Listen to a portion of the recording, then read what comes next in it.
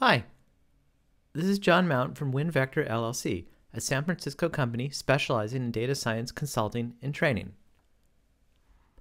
Today, I want to talk about a disturbingly easy way to try out Apache Spark on your own computer. Oddly enough, it involves using R in RStudio.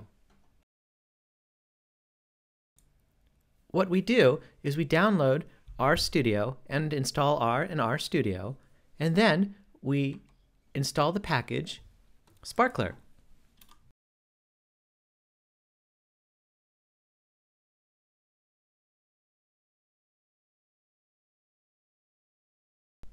Once we have Sparkler installed, we use Sparkler to install a copy of Spark on our local machine.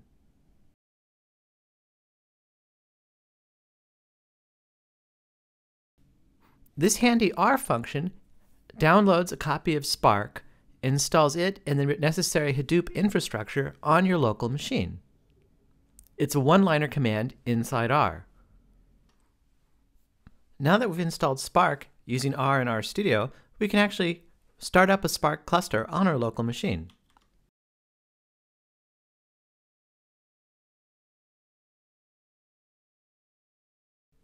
The Spark cluster has started up.